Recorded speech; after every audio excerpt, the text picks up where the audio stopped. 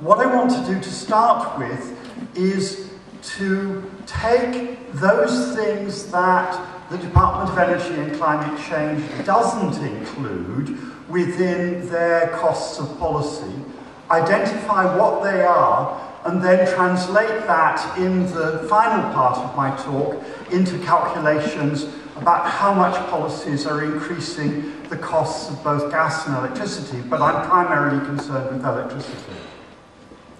So let me start first of all with power generation. Now, we all have heard how wind supplies are intermittent, how they impinge on the reliability of the system, on the margins that are available, and the importance of having backup. Let's look at this from the point of view of the investor, and thus what we have to do in order to provide that the wind system is stable in terms of providing both industry and consumers with electricity. Let's start with stepping back, and stepping back from the point of view of the conventional, though not very good, calculation of the cost of alternative sources of generation.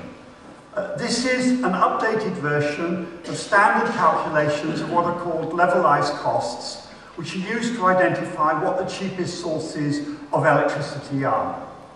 The cheapest, if we had no policy intervention, is the one that's highlighted in yellow. It's combined cycle gas plants, which run at a cost of about £60 odd per megawatt hour, taking out all of the add-ons in terms of the carbon floor price and so forth that you've already heard about.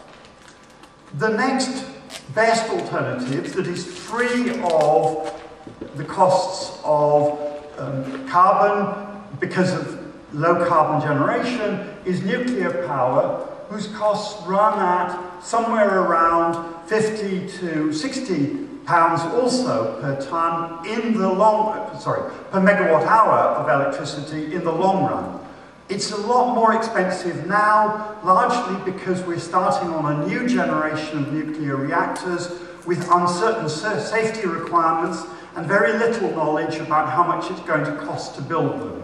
So the strike price that's been agreed, which is much higher, is driven by this uncertainty and is driven partly by the fact that the interventions that have been made in the electricity market have increased the rate of return that investors require. However, as an alternative, what we are actually building at the moment is these things highlighted in purple, that is to say, a combination of onshore and offshore wind, some biomass, and the need to have backup, which is costing around the same amount. And all of these together imply that we're, roughly speaking, investing at a cost that is double what either nuclear or combined cycle gas would be in the longer term. Now, the second thing that an investor has to worry about is how do they get their money back? Because apart from plants like nuclear plants which have been guaranteed a price, you get it back by earning the market price, which will, for much of the time, not do more than cover your variable costs of operation, but for small numbers of hours in the year will command a higher price, and that higher price is what covers the capital costs and the other fixed costs that you have to recover. And those higher prices are mainly earned during peak periods in the winter time, and in particular during the few hours of winter period when demand is highest. It's particularly, in fact, in the early evening, late afternoon, early evening hours. It's to some extent during the morning period and during the day. But the big money is made in a few hours in the year, which is essentially when prices spike above the variable costs of supply. Now, one of the things that wind does is that wind changes those prices, because the wind means that there's lots of generation available, and that brings down the average price. And what you see from this diagram is that the average price earned by wind is actually lower than the average price earned by other plants. So wind is actually less valuable because when it's producing, prices are low, and on the other hand, when it's not producing, prices are high. Now that has two effects. It undermines the return on capital that investors can make, and secondly, it means that wind generators actually don't get a decent price any more than anybody else does when they're generating. In order to make up for the difference between the prices that prevail when wind is available and wind isn't available, we have to have, as we've already heard, backup. And these two curves show what was the amount of spare gas capacity for different periods of time in 2011-12 and what will be required in 2020 if we had exactly the same pattern of wind generation, but we have much more wind capacity. The point here is a simple one, but it's a very important one. In order to back up wind, we need, by 2020, to have somewhere between 20,000 megawatts, 20 gigawatts of wind capacity, and up to nearly 40 available doing literally nothing for most of the time. In other words, that somebody has to pay for providing that 20 to 40 gigawatts of capacity to sit there just for the small number of hours that they're required in the year. Now, how is that to be done? Well, you heard reference to the capacity mechanism that is being introduced under the new reforms. That is going to be paid for by charges that all of us will pay to pay people to invest in unused capacity. In effect, rather than being paid for generating electricity, they're being paid to be available in case the wind isn't blowing. And the costs of doing that are quite substantial and are not taken into account in the Department of Energy and Climate Change costs of what are the costs of policy interventions.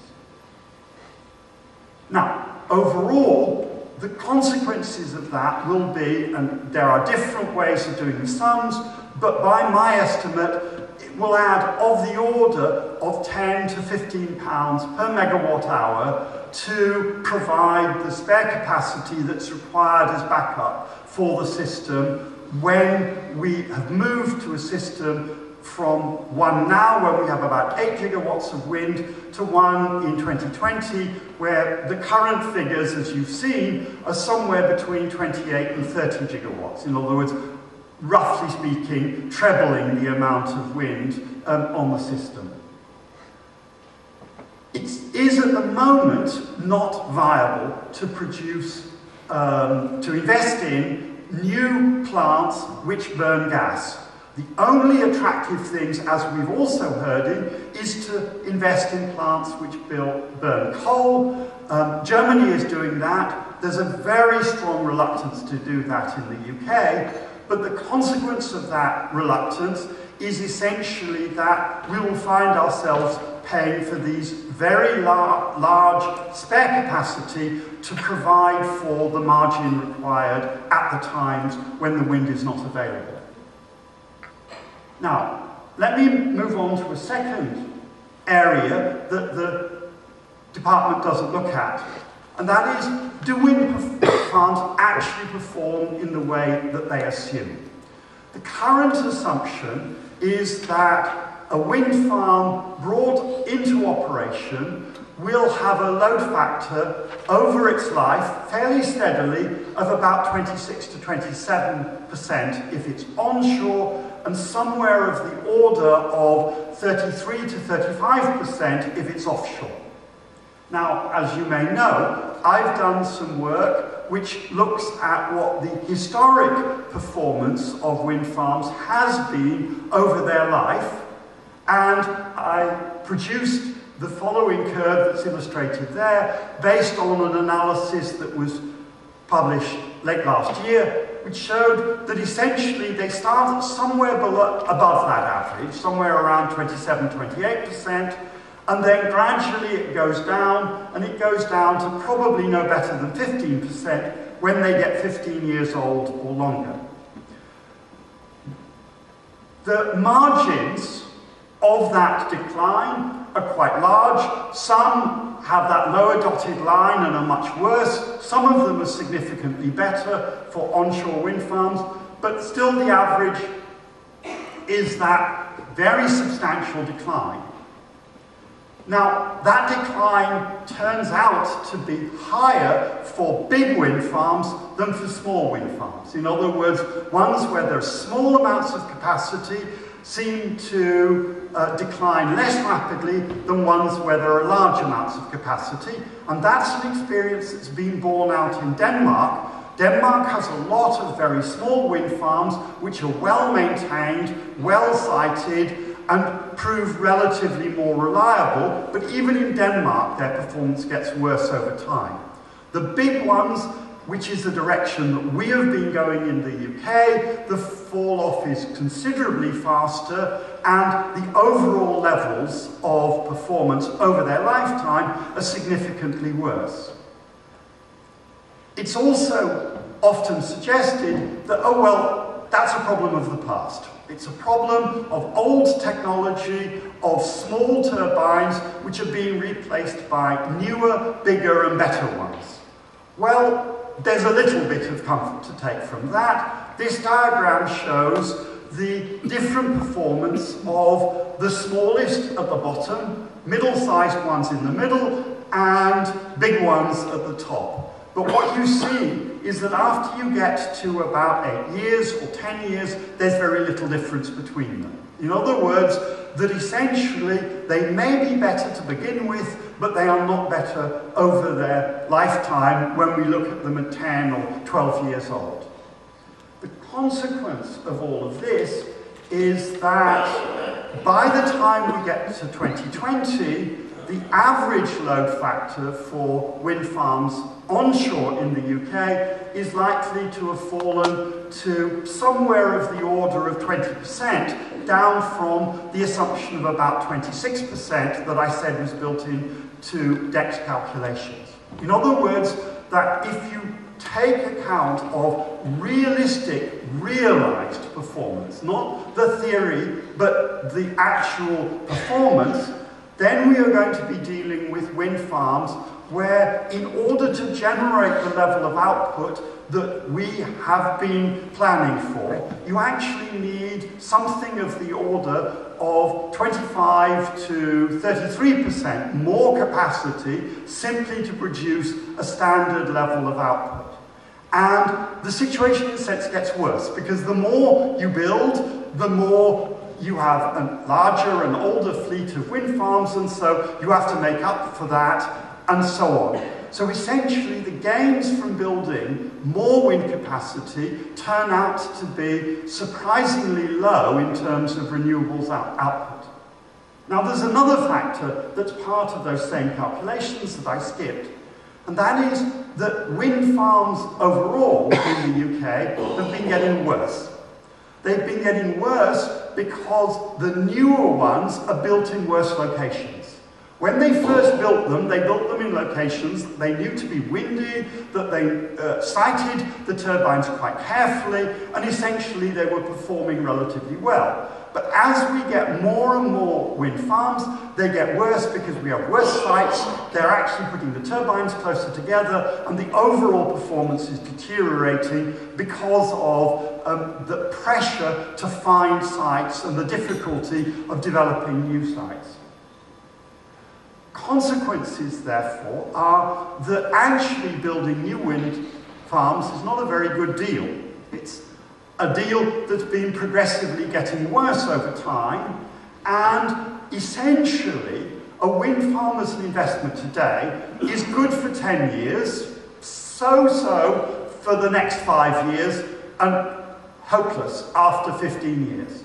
And in effect, the pattern that we will be seeing, which we actually are seeing, is essentially a phenomenon by which a new wind farm built today will have a life of somewhere between 10 and 15 years, and then there will be repowering. They will come back and they will say, what we want to do is to put new turbines, bigger turbines, perhaps fewer of them in the same place.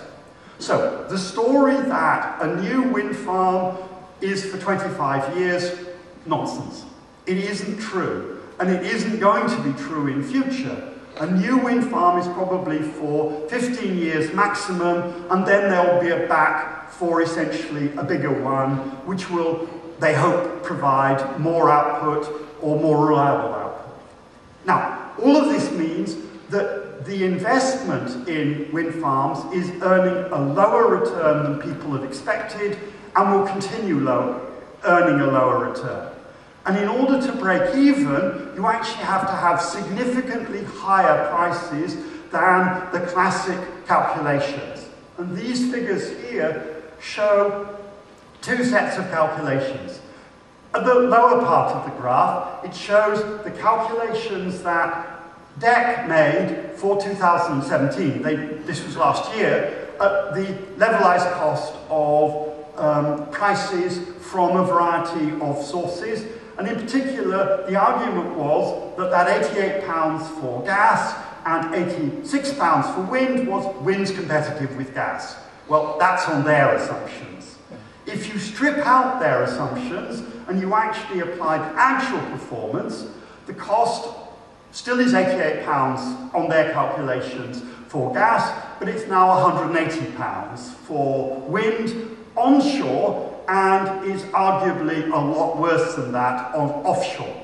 In other words, wind is actually a lot more expensive, and that's not all of the costs that Jeremy referred to. Balancing, transmission, those are all on top. Just on its own, wind is more expensive if you're really going to make a decent return out of it. Right, now the implications for energy prices, the thing that is in the newspapers practically every day. So let me turn to history, because it matters.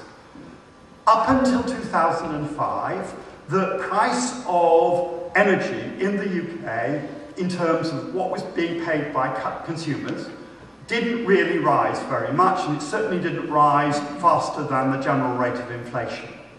In 2005, everything changed. And from 2005 to 2012, in particular, gas prices went up quite rapidly. That affected household bills, both through the gas component of the bill and because underlying the wholesale market price is essentially the price of gas. The wholesale market price, most of the time, is driven by the price of gas. Why did the gas price go up? Because the UK stopped being an exporter of gas.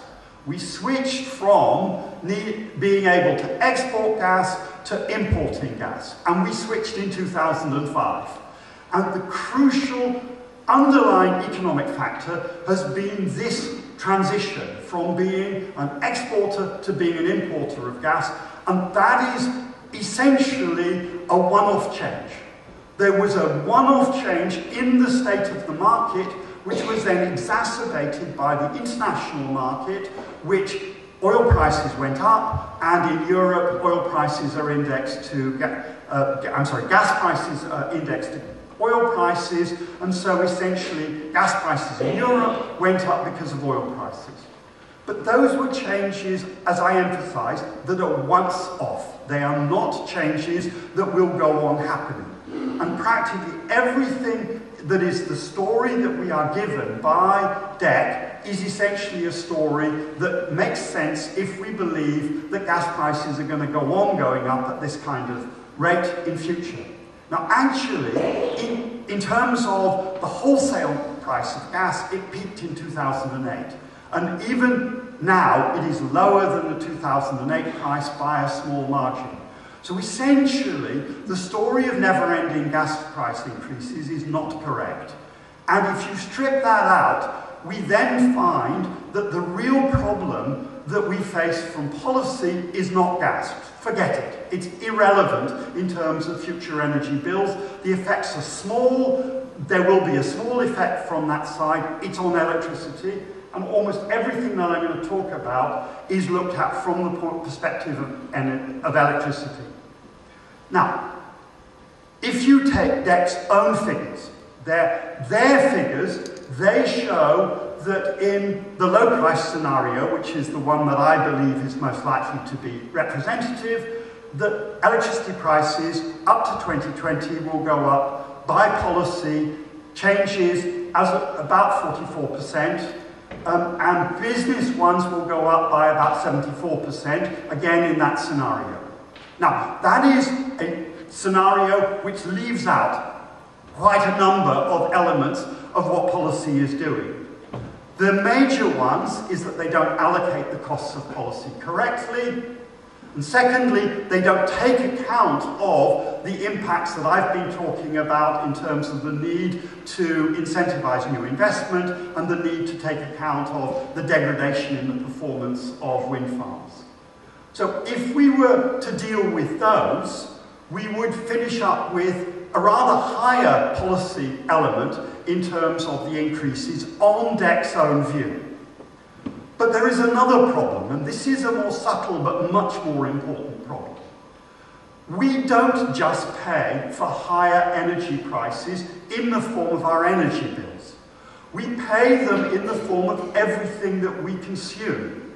We pay for them in the income that we earn and then the taxes that we have to pay. Because our taxes have to pay for the energy bills paid for by schools and hospitals and all government institutions. At the same time, our incomes are affected because if Jeremy's businesses are unable to afford higher energy costs, they will eventually have to lower the wages that they pay. So our wages will be lower, or there will be less employment, or there will be employment in sectors that pay less money. All of these things feed through to the total impact on our welfare of higher energy prices. And none of those are captured by focusing on energy bills directly.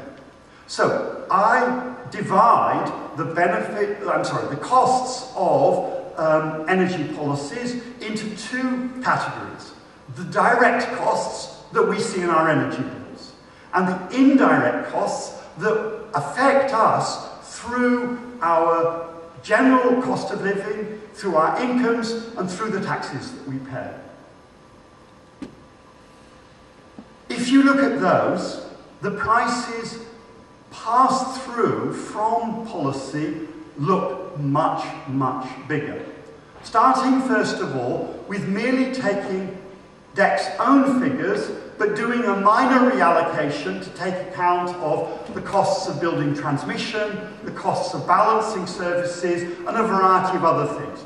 And those costs are well understood. They're not agreed, but they're ranges that are regarded as reasonable by those people who specialize in those things. So I've just simply used those figures to readjust DEC's own figures, and you see the direct impact on energy bills is about an increase of 64%.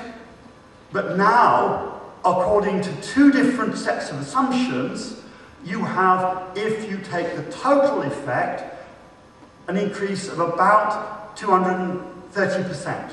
In other words, the total impact is about 3 times the current one.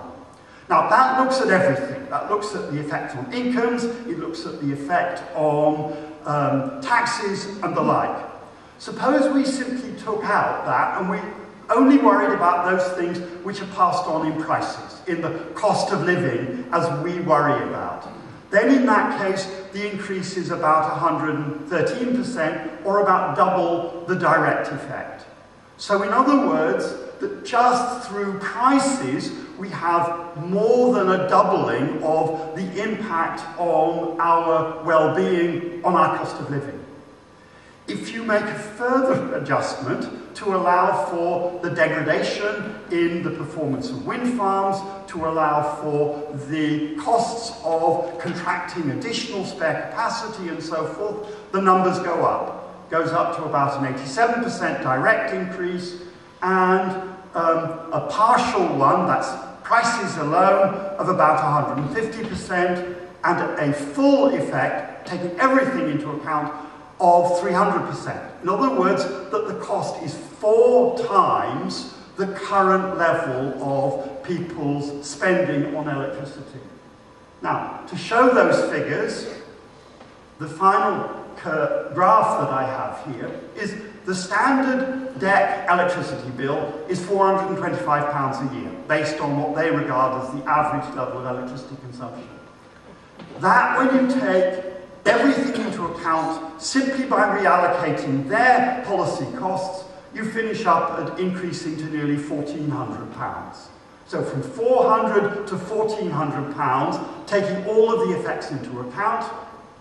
If you make the further adjustment for the items I've talked about, you finish up going from £400 to around £1,700 in total.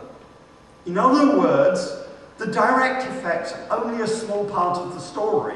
When you look at the complete effect, you're talking about increases that vary from 900-ish at the low end up to £1,300 at the high end. Now, by anybody's standards, that's a lot to pay. That, you have to remember, comes out of a household general level of income of perhaps £30,000 a year after taxes.